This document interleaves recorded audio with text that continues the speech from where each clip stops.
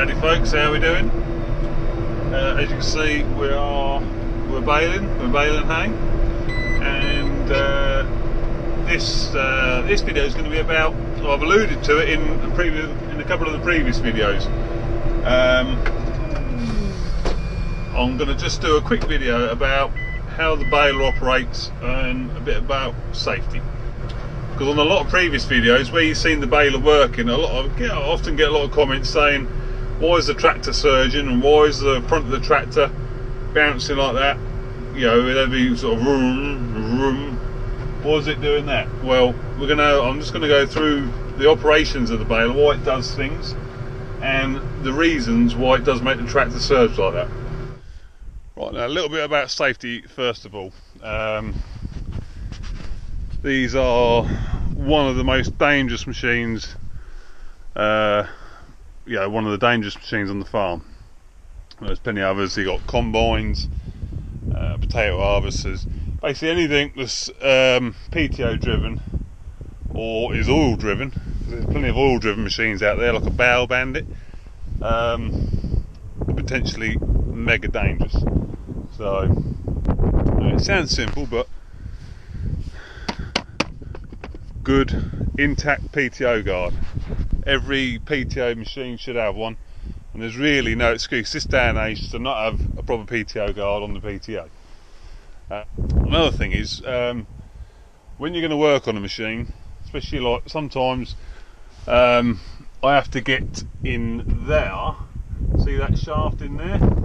There's 3 grease nipples on that, and I have to get in there.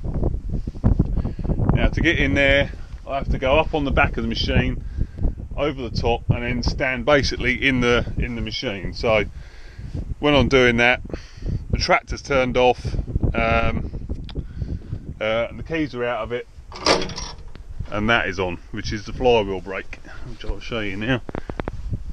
It's quite a simple thing. It's just a band there with a brake pad in there, and that just does stop the flywheel from moving, because even when a baler is settled like that, you can still get a bit of movement in it.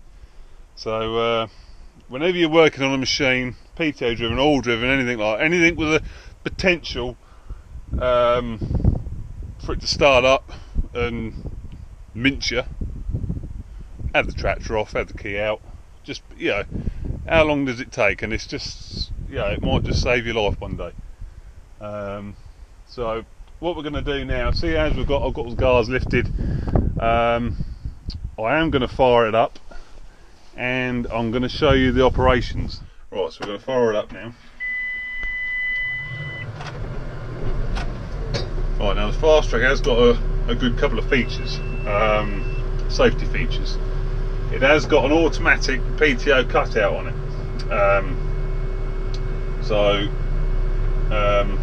if I start the PTO up and then get off the tractor, it will automatically cut out. Now it has got an override on it, which if you want to override, you have to do it each time you start the tractor up. For the purposes of this demonstration, we are going to do it. So we go into there, into the PTO, click that. Now I can get off the tractor and it won't cut out. There are sometimes you do need to, like when we're pumping slurry. You don't want to, you need to be able to get off the tractor with the PTO running. So there are times when you need to be able to get off the machine with the PTO going. So we will now fire it up.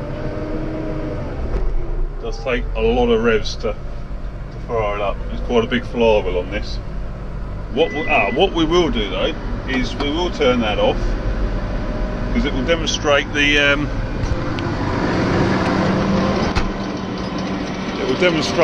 when I rev it up, you'll see the baler sway back and forth. They're doing it a little bit now, you'll see. So normal practice, don't do this, but I'm doing it to show you the process of the baler. So here you've got the pickup tines. They pick the grass up off the floor there. That then feeds into this feed roller here, which has got auger flights either side. And then that goes into the star drive there, which feeds it into the pre-stuffer mechanism. Now this is the pre-stuffer. At the minute it's set to put a wad of straw, a wad of hay, into the chamber on every other stroke. Well, actually, on every ram stroke rather. But this runs at twice the speed of the main ram there. So you see, it's doing a half one, then it puts the one up, a half, and then it puts the one up. Now, it's quite a complicated system that is, and it can vary itself. It's hydraulically variated. Now you see there on them wheels, that is the main ram, and then when the pre-stuffer puts it up, it's up there, the ram's in the back position so it can take a load of hay in front of it. Then the ram comes down and squishes it into the chamber.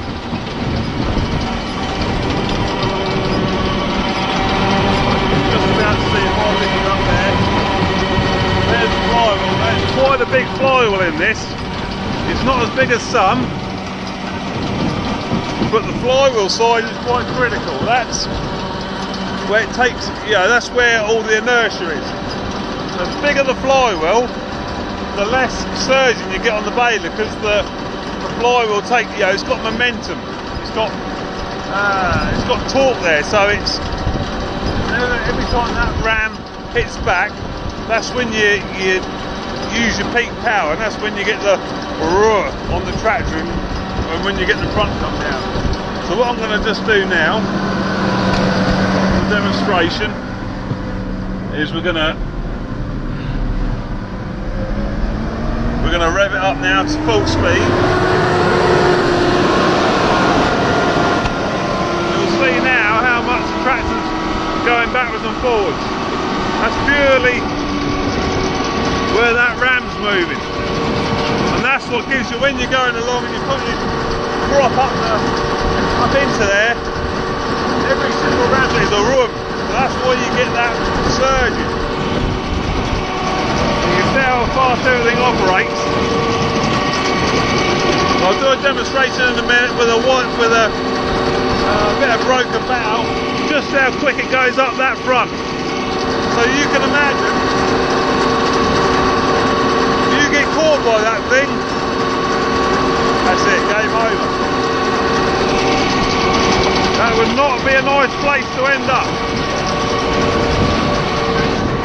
So whatever you do, give these machines respect. That's what it looks like coming out the other end.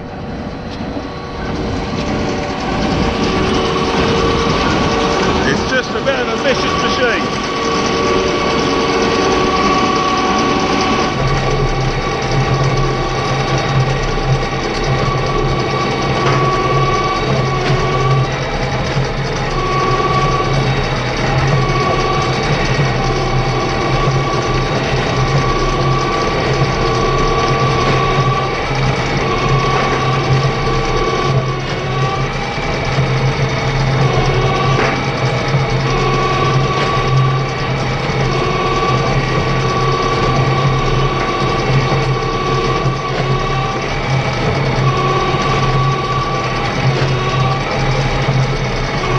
Right, so there we go, folks. That's the video. We've been wanting to do that for about a month now. I know it's a mad time of the year for all of us, and there's no time to do anything, is there? It's flat out everything, especially for the sort of the big farms and the contractors and that. But do just take a minute just to do something a bit safer. If you get the baler gets a bit straw caught in the side of it or whatever, just turn it off. It's not going to cost you any more time. It just might save your life though. So I hope that's answered a few questions. It's been quite an interesting video, and yeah, I'll see you on the next one. Ta-ta.